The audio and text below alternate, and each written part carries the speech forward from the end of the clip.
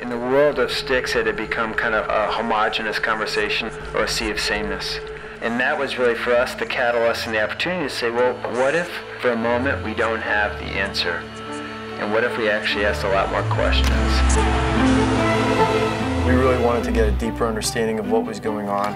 And for that, we teamed up with Scott Bukestad, one of the premier shooting instructors, former NHLer, Olympian, just a great hockey mind. I knew the pros were all shooting off the toe. I mean, I fought everybody. They're all, when we shoot off the heel, I'm like, well, just watch the films. They don't shoot off the heel.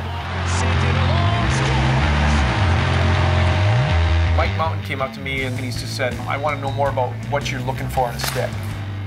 And then we talked about blade flexing and interested him because he hadn't heard that before. Then he wanted to know more. With Easton right now, I think the one huge thing they have going for them is they're open-minded and they want to be the best. That was good. That was good. Yeah.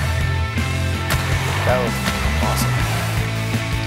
You know, we took the shooting style and some other insights that we've learned from Scott and we brought it to our engineers and said, this is really how players are performing at their best. What can we do to build a stick around that technique? Easton's never talked about placing the puck in a specific position and picking it up for a shot. This is whole new territory because the materials really lend themselves to a great way of translating that energy to the puck when shooting. The shaft and the blade, one high-performance spring with toe reinforcement. Nobody's done anything quite like this before.